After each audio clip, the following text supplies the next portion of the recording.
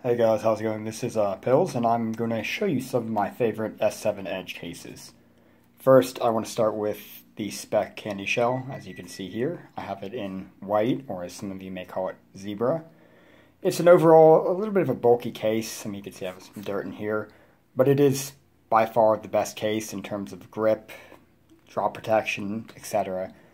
And here is my S7 Edge, so I'm just going to pop it in here real quick. You can see it just pops in there without any issues, and you have a little bit of a bevel here as you saw in the pictures. I mean, this case probably provides one of the better bevel sizes, if you could see there. It's about a millimeter and a half.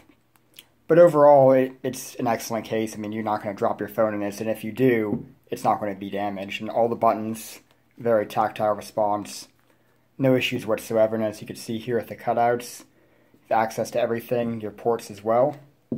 No blockage on your microphone, your speaker, micro USB, or headphone jack. And of course you have your top microphone cutout.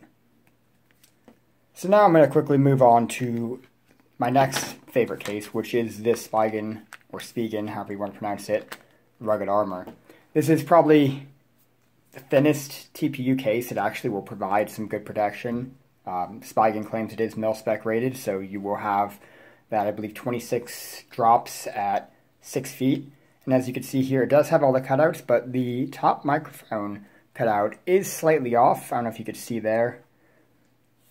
And again, you have all of your cutouts here on the bottom. Not perfectly centered, as some of you may have mentioned and noted in the post there. But again, it's still a great case, great feel to it overall. It does pick up some dirt over time, if you could see here. Especially when I put it on my wireless charger, you'll get like a circle. I don't know if you could faintly see that right here. But again, it's one of those things you could just wipe off with a simple cloth. Such as one of these guys. I have them everywhere. They work really well. And I just want to note, there's no screen protector currently on this phone because this is my RMA S7 because it has really bad burn-in. So I'm filming with my other one, if you can see.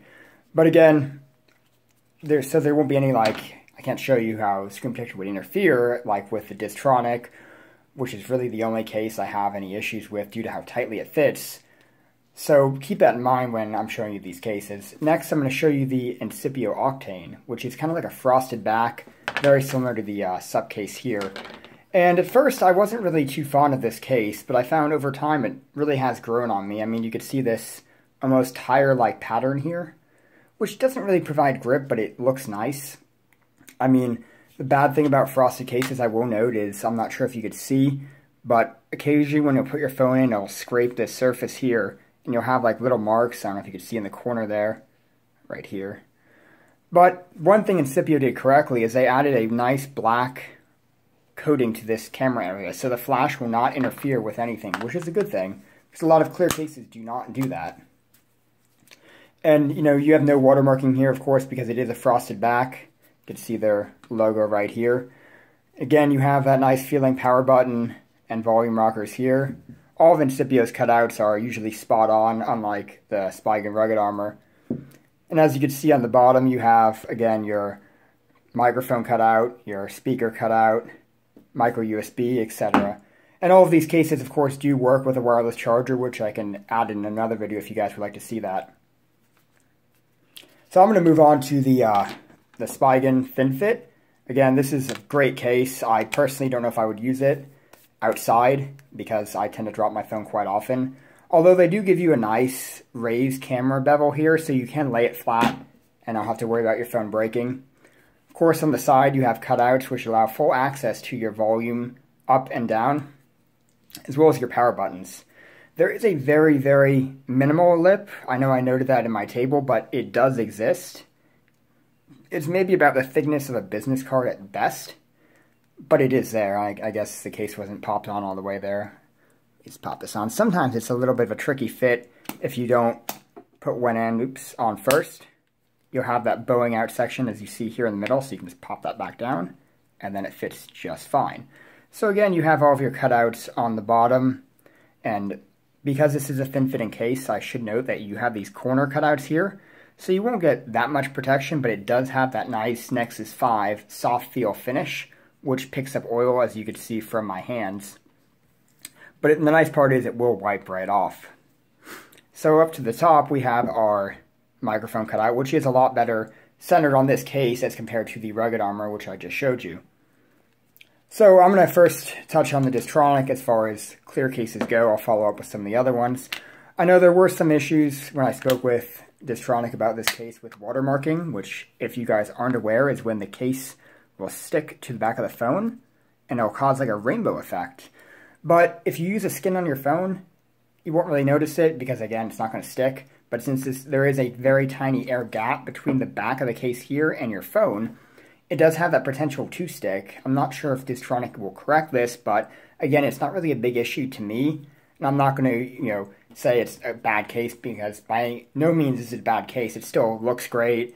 And, not everyone uses a skin or screen protector. As I noted, this doesn't work with a screen protector, at least any that I've tried, including all the ones that are cut specifically for cases, such as like the Verizon one, for example. But as you can see here, it is a nice 100% clear case on the back. You have that signature Diztronic TPU, which feels great. The buttons are very, very responsive. You have, of course, these little rubber feet, too, to keep the back off your table, which is another big advantage. You don't see that in a lot of clear cases these days.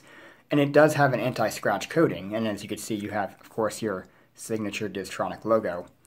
This is a great clear case. I would use it more often if I did not use a screen protector, but unfortunately I do, because as a college student I tend to drop my phone, misplace things, it gets scratched, so I usually use a screen protector in a case. And as we move on to the top, you can see that microphone is pretty centered in there, as well as the bottom. You have all of your cutouts, nice big cutout for your speaker here, micro USB port, and headphone jack, and you shouldn't have any issues fitting anything in there. If you look, it's a pretty big cutout. So one case I'm a big fan of is the Incipio Stowaway, because you can fit 3 cards in here, maybe a little more. My first one I was sent had a lot of molding marks. This one does not. This is a replacement they sent me. Don't mind the little dirt on there from sitting on my table. But anyway, this is a great case. It is very thick, but it does its job very well. So one thing I want to note is, because this is open to the back of your phone, Incipio includes a nice clear film here that you can put on the back of your phone, so your cards will not scratch your phone. I know some other clear cases avoid that by having a TPU layer between the case, or the bottom of the case, and your phone, but that of course makes the case thicker if you want to add more cards. So I'm going to pop the S7 Edge in here real quick. As you can see, you do have a nice lip here. It's again one of the bigger ones, kind of like similar to the Speck case I showed you earlier. Of course, you have very responsive buttons like the Dual Pro should have been, or the Dual Pro Shine, I should say. The other Dual Pro was fine, aside from it bending over time and then not fitting with the back. But this case I've been using for a few weeks now. 0 issues. I really like it. Of course, you can open this guy up. You can fit 3 cards in here. This is supposed to be able to be used as a kickstand, but as you can see, it must take some time to break in because it's just going to close on itself there. So again, this is the Incipio Stowaway case. Big fan of it because it does fit 3 cards. You can, if you have your S7 Edge, if there's a retailer for whatever reason it doesn't work with Samsung Pay, you can always just keep your card in here. And for some reason, this corner doesn't want to stay closed. There it goes. I guess not. Well, anyway, I'll have to see why that's not closing there, because my other one closed just fine, actually. Just opened the box on this guy. So lastly, I'm going to show you guys the Sup case Beetle, which is again one of my favorite cases just because it's simple.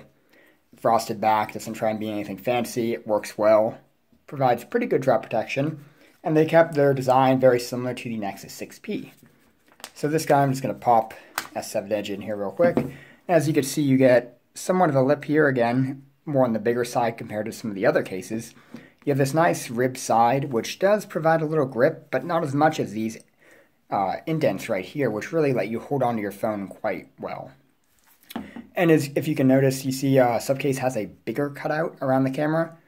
Not really a big fan of that, but again, it's one of those things each case manufacturer will decide to do for whatever reasons. I'm assuming because they didn't want to make this black, they made it bigger so the flash does not interfere, or it does not interfere with the flash, I should say. So along the side, you have your volume buttons, of course. No issues with the buttons at all in this case. Along the top, you have a massive cutout for your top microphone, if my S7 wants to focus here. There we go. And of course, along the bottom, you have cutouts for each of the appropriate ports.